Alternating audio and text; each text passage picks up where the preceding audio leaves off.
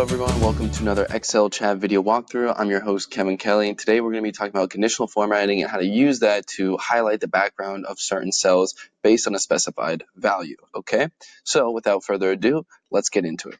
So we're going to use conditional formatting, and we want to, in this case, highlight cells that are greater than our criteria value, which happens to be 90. So the way that we're going to do that is first highlight the cells that are in question.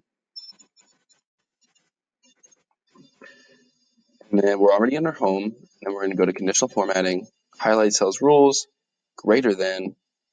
And as you can see, it's already given us a certain value. It said, oh, it's 75.5. Do you want to make, all the values that are greater than that, highlight them with light red, fill with dark red text. In this case, we're going to say no, because we already have in mind what we want to do.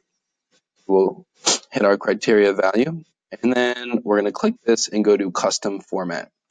So under custom format, you can custom format the numbers, the fonts, the borders, but in this case, we want to do the fill. Very simple. We're just going to choose a dark blue color, hit OK, and then hit OK.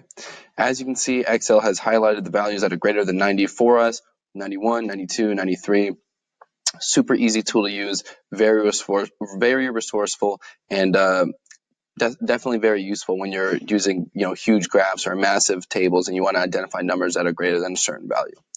So the next way that we're going to use is using the built-in rule. So the built-in rule is a little bit different.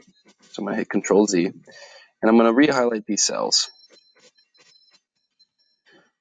And then I'm going to go to conditional formatting again, and then go to the new rule. Okay, so we're going to create a new rule. This allows you to have a little more flexibility with what you're doing.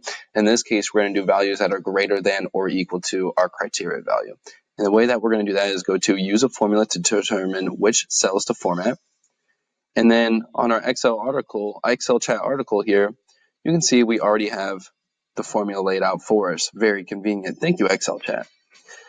And then we're going to just paste that formula. And if you look at the formula closely, you can see greater than or equal to our specified value here. Very simple concept, very easy to use. You can type in your own formulas. This C5 is the beginning of our highlighted table here. That's why the value is inputted as C5. And now we're going to go to format. Again, dark blue color.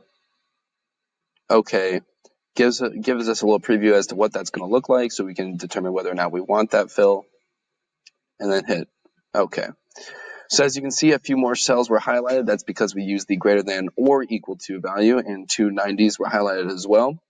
Both of these tools are super useful. Conditional formatting is super useful in Excel. It helps you identify numbers on massive tables or even smaller ones like this, and they're really good for presenting certain data, certain points.